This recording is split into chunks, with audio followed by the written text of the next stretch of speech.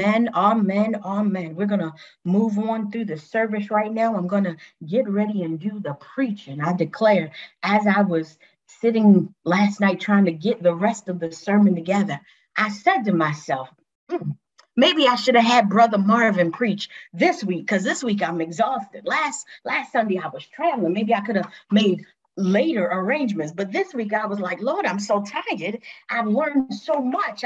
I'm too tired to finish putting this together. And he said, well, look, you got to learn from the situation. You got a few more months before you have to figure out what you need to do next time. So Brother Myron, I called you Marvin, I apologize. Brother Myron, we will check it out and see which works best for all of us as we go on through this situation. My scripture this morning comes from Isaiah chapter 40.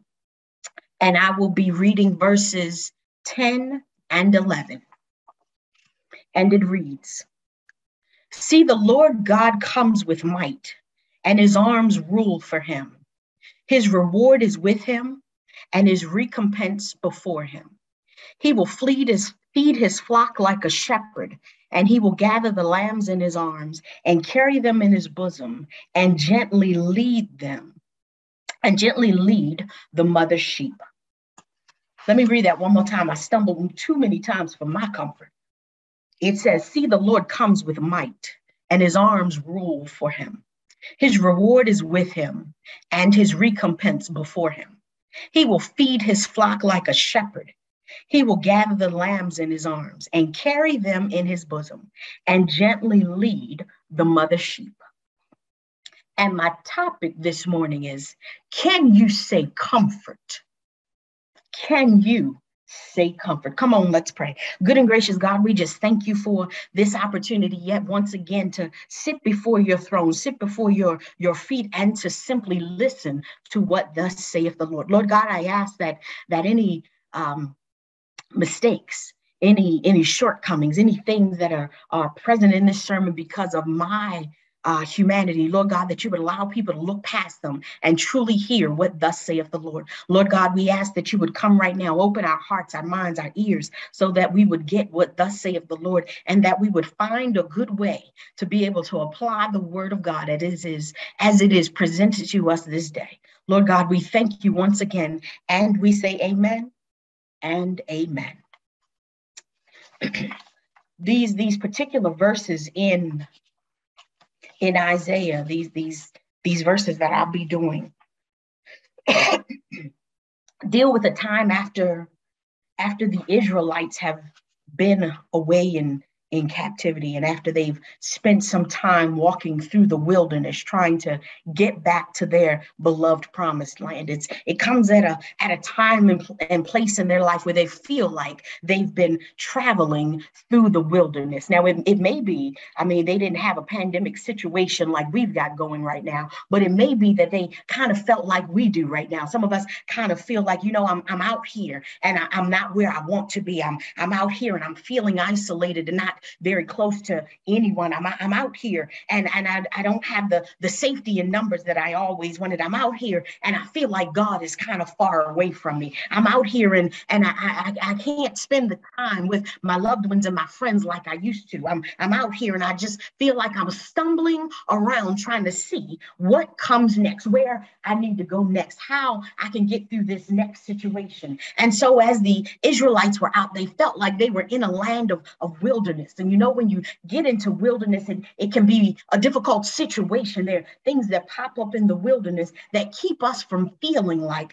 we're safe. It's things that happen in the wilderness that keep us from feeling like everything's going to be all right. And so what Isaiah wanted to say to the people is he wanted to give them just a word of comfort. He wanted to let them know that God had not forsaken nor forgotten any of them, but that the same God who had brought them through the Red Sea, the same God who had allowed them to get, to the promised land, the same God who had been with them in their wanderings was the same God that was going to continue to come and to see about them. See, the beauty of these particular verses is that Isaiah was trying to remind people of the two commandments that God had already given. The first commandment that God said was that we should love the Lord our God before all others. See, we've got to remember that we've got to put God first. We've got to remember God's place in our life. We've got to remember what's going on with God. We've got to know always that it is God who is by our side, God who goes before us, God who comes after us, God who's on either side of us, God who lifts us up, and God who covers us. Isaiah wanted to remind the people, look, you might be in a wilderness situation, but God is always right there. But there was something else that he wanted to remind them of. He wanted to remind the people about God's justice. And it was God's justice that was going to see them through. It was God's justice that was going to make things come out right on their behalf. It was God's justice that wasn't going to just leave them the way they felt. See, sometimes when we're going through situations in life, you feel like maybe God has left you for a time. You feel like things aren't going the way you want them to. You feel like I have to keep going through this situation and I'm all by myself. You feel like I don't have any friends and family that have been around to check and see what's going on. You feel like I've lost too many people during this pandemic. You feel like I don't know if I can handle this much longer. You feel like, well, if I just keep wearing the mask, I should be safe and can go where I want. You feel like, well, it's all right because maybe I heard the neighbor got COVID, but they weren't too bad. I'll just take my chances and see what happens. See, when you get into a wilderness mindset, you start acting like things are different than they really are. And you don't always look at the situation and evaluate it the way you would normally. And so what Isaiah wanted to do was to remind the Israelites, look, God has not left you during this moment. God has not left you at this time. Yes, you might be in a wilderness. Yes, you might feel like you're far from home, but that's all right because God is going to turn it around and things are going to come to pass the way they should. And so when we get to Isaiah chapter 40, it begins by talking about God's comfort. It begins by letting us know that there is a tenderness in the God that we serve. There's a tenderness about him that allows God to not forget about his people, but that he comes always and scoops us up with love and makes sure that everything's all right. And so what Isaiah wanted to remind the people of is that you can take comfort in that fact. Well, when you start thinking about comfort, comfort is a thing that when it comes along, it just kind of makes you feel better. You know, we talk about eating comfort foods because when you eat them, they're nice and they're hot and they feel you on the inside. And it's like a warm feeling on the inside and it kind of permeates out. You know, when you start eating comfort foods and you have things that have gone in the oven and you've eaten a nice pot of soup that's, you know, possibly been in the slow cooker all day, you start getting something that reminds you of a time that was simpler, reminds you of a time that was more wholesome, reminds you of a time when things were okay, reminds you of a time when things were a lot better, reminds you of something that's familiar, something that's comforting, something that makes you feel like, yes, I can do this thing. I can get through this thing. I don't have to feel like I'm in the wilderness by myself. I don't have to feel like I'm socially isolated in my basement by myself. I don't have to feel like my friends and family, I can only see them sporadically when it seems like it's safe. But when you start thinking about God being a God of comfort, it lets you to know that you're not ever by yourself, even when it gets difficult, even when it feels like things aren't right, even when it gets to a place where you feel like I'm just not sure how to keep making it. These words are to remind us that God is a God who is in the blessing business and has not left nor will he leave, but will always provide a way of comfort for us, even when we're having wilderness situations. And so as we get specifically and hone in on these two verses right here, it starts talking about the powerful transformation that takes place in a wilderness situation. When you start looking at a situation and realizing not only is it uncomfortable, not only is it not something that I want to be in the midst of, not only is it a place where I don't want to be, but I'm going to find some comfort. I'm going to find the Lord. I'm going to find the presence of God. I'm going to find the blessing that has been left here for me. I'm going to find a way to stop looking at it negatively, and I'm going to find what God has for me in in the midst of it. And so when we get there, we start looking at the power that's in the wilderness of the situation. Because once we get through and inside of that wilderness, we start looking, saying, well, Lord, I don't know. I don't know. Lord, I'm looking for you and I can't find you. I'm seeking you and I don't know how to see where you are. I'm looking high and I'm looking low. You ever been looking for something in the house and the first thing you pick up and you don't see it and you turn another way and you start looking and you go down the hall a bit and you just start seeking and searching because you know that it's in there. Well, we've got to be the same way sometimes when we're looking for the presence of God in our life. Sometimes when we're looking for just a touch of the Holy Spirit, we've got to go looking for it, looking to see where we last left it, because sometimes we haven't prayed about it in a while. Sometimes we haven't opened up our Bibles to read about it in a while. Sometimes we haven't sat in quiet contemplation and waited for it to show up. And sometimes you've got to go looking for it to see, well, where is it now? Where have I put it? Where did I last lay it? And when you start looking, you always seem to find what it is that you're looking for. And so when we start looking, it tells us right here, it says God is going to come. And when God comes, he's coming with comfort. He's coming with a healing balm. He's coming with both his might, because he's strong and mighty, but also he's coming gently because he comes with mercy. He's coming with all that we need, the tough and the tender, to take us through this next situation. See, the God that Isaiah is talking about isn't some sort of abstract type of something out in the outer atmosphere, something in the hemisphere, just something in the back of his mind. No, Isaiah was talking about a physical coming. He really meant like, y'all are going to see God coming. Y'all are going to feel God coming. Y'all are going to sense that God truly has come and healed you, come and comforted you, come and relieved you and lifted you and taken you from out of this place to the place where you need to be. And so when we get to verse 10, it says, the Lord comes with might and his arms rule for him.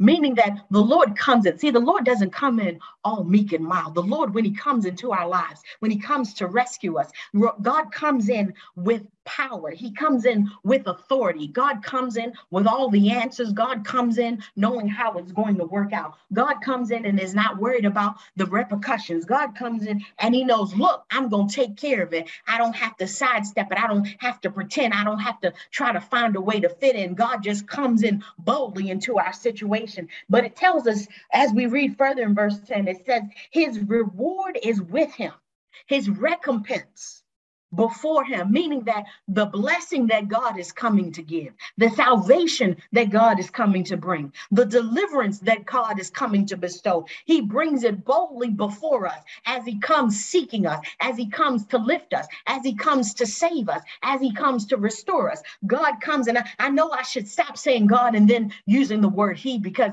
that's old school. And new school, they want you to just talk about the godness of God and not put agenda to God. But if you will excuse me, because sometimes I need to be reminded that God is the Father of everything. God is the creator of everything. And so when God comes, he comes boldly taking care of us. He comes with everything that I might need. He comes with everything that you need and make sure that it's all taken care of. Comes with all power and might in his hands and says, my beloved, I've come to bring you comfort this morning. I've come to remind you, you are not alone. I've come to let you know that this wilderness is soon to pass. And when he comes, it says he will feed his flock like a shepherd, meaning that when God shows up in our lives, it's not just like it's a little bit of something, but God attends to each one of our needs. Make sure that whatever it is we've been standing in need of, whatever it is that we've been wanting, God finds a way to make sure that we have it. And yet still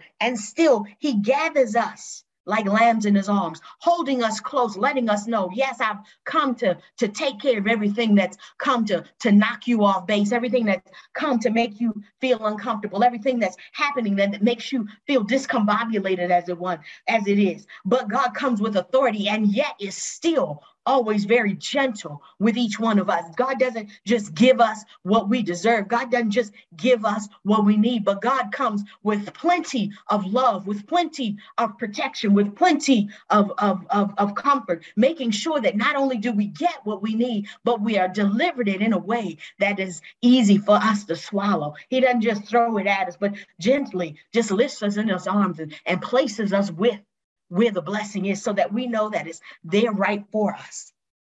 And it says, he will carry them in his bosom and gently lead the mother sheep.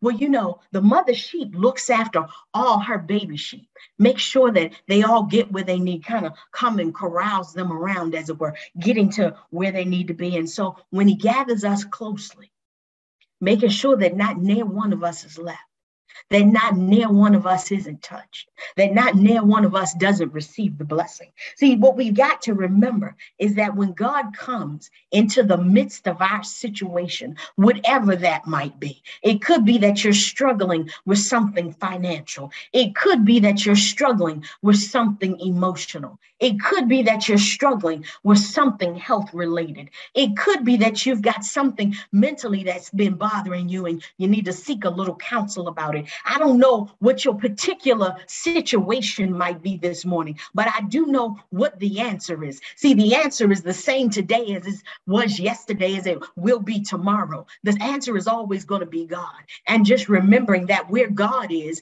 there is comfort. Where God is, there is love. Where God is, there is peace. Where God is, there is contentment. Where God is, there is some joy. Where God is, there is some deliverance. Where God is, there's some hope. Where God is, there's some happiness. Where God is, there's some looking forward into the future. There's some peace that's going to be. It's going to be some things happening. And when God does them in our lives, although God moves boldly to come into the midst of our lives, God still treats us gently, still treats us lovingly, still treats us so that we'll know that we're going to be all right, that we don't have to be scared by what's happening. We don't have to be dismayed by what comes next. We don't have to sit and wonder how we made it over. We'll just know we made it over somehow, because God held us close, rocked us in the bosom of his arm, and made sure that everything was all right. And when we look back on our yesterdays, when we look back on our last years, when we look back over the course of our lives, we can look back and say, oh, but look how good God has been loving me. Look at how good God has been keeping me. God has been comforting me for a long time. And sometimes we need more comfort sometimes than we do at other times. But if we would just lean into the presence of God, if we would just lean into that relationship we've been holding on to, if we would just lean more into that word we've been reading about, if we would just lean more into those prayers we've been given, if we would just lean more into God, God will continue to provide that comfort, continue to provide that peace and that protection. Y'all got to notice, I kind of preach the same thing almost every single week. I tell y'all how much God loves you. I tell you how much God provides for you. I tell you how much God will make sure that your life is peaceful and everything goes well. Well, why do I preach the same thing week after week, month after month? Because sometimes we need to still be reminded that God sits on the throne, that God is in charge of all of this, and it is not we ourselves. And yet, God has been protecting us. God has been making a way even when we didn't know a way needed to be made. God has been looking at our situation, seeing what's going on around us, and said, these are my beloved people. I will provide for them. I will comfort them. I don't want them to be upset, and I don't want them to be discouraged. I want them to know that I love them with a perfect love, with the best love that I've got, the greatest love that there is. That's the love that God has for us. And that's what God does when God constantly, tenderly beseeches us so that God can simply just offer his presence, his peace, his protection, and some comfort. That's all I got for you this morning, just to remind you that God is with us, providing some comfort. And I hope that you hold on to it this week. I hope that it reminds you that even if you look in the Old Testament, you can find a God of provision. You can find a God of love, a God of protection, a God who is right there. You don't have to feel by yourself. You don't have to feel isolated. You don't have to feel overwhelmed. You can sit right in the midst of where you are right now and be excited about how good God has been in your life. You can be right where you are right now, and you can just know God is with with me where I am. You can be, even if you're in a room by yourself like I am. Yeah, I'm by myself physically, but spiritually, God is right here with me. And then God allows me to look out and to see your faces and to know, even as I'm in here by myself, I'm not alone, because I've got a whole church that I love. I've got a whole church that loves me. And we've been praying for one another, and we've been working together, trying to make sure we come through this thing so that when we get through on the other side, we'll be able to welcome somebody else and say, come on into the house. This is the house that God built. Come on into the house. This is the place where God resides. Come on into the house. We've been waiting for you to show up. Come on into the house because God is quite pleased with you, and so are we. Come on into the house because we love you. And we want to be a part of your life. We want to be a part of your blessing. That is what I hope that we carry on. That is what we've got to build within us. Just a way to keep holding on till we can come on into the house, be in the presence of the Lord, and just love on one another till we get there. Is that all right? Is that all right? Come on, somebody. Is that all right? That's what God wants. God wants a people who say, you know what, God, I don't just love you, but I love them too. They are part of you, so they must be a part of me. That's what God is looking for, Milford. We've got to be the body of Christ that all other people go, I want to get over there. I want to see what's happening there. I feel like something is over there. Look at all them people. They're so nice. Look at all them people. They seem like they're so pleasant. Look, every time you see them, they wave and go, hey, how you doing? Come on by. That's what we're going to be. We're going to be God's house. We're going to be God's people in God's house. And folk going to start walking over from across the street. Folk going to start stopping on the side of Milford Mill saying, I'm going to just check out what's going on. We're going to show up one day and the parking lot's going to be so full and somebody's going to want to say, well, I can't even get a spot. And then they're going to remember, wait, I remember when we had more spots than we knew what to do with. That's all right. I'll park over here on this little piece of grass. Let me go on in and extend a warm welcome to my brethren. Let me go on in and see who's come to visit with us today. Let me go on in and see who's going to be part of our family today. See, we've got to prepare for it right now. We've got to live into it right now. We've got to get to a point where we say, I'm so excited about what God is doing. I'm so excited about what's about to happen. I don't know who the people are. I don't know where they're coming from. I don't even know how many it is, but I'm so excited to know that when God shows up, so will they. And when they show up, I'm going to give them a good hug, because by then the pandemic will be over. And it won't just be me hugging them, but you'll be hugging them too, saying, we've been waiting for you. God, we are so excited that you're here. Look, make sure you get involved. We've got some good ministries here. Oh, do you need anything? We want to make sure we take good care of you. But don't forget, we're going to always have our prayer meeting on second Tuesday of the month. Don't forget, we got a book club that's going to start back. Don't forget, we got the food ministry if you want to work with us on it. We've got a prayer ministry. You can just be a part of that. Whatever you want to do, we're going to have it there for you. And when they leave out that building, they'll be itching, waiting for the next time to show up, because they'll realize that there's God in that place, because God is inside of each and every one of us. Not and gone clean off topic, but I want you to know that the comfort I spoke about, that comfort allows me to be able to say, to look at you and speak into the future and say, God is coming and God is soon to show up. And when God does, God is waiting for his people. That's you and me to be right, ready, willing, and able. And I'm looking saying, are you ready? Are you willing?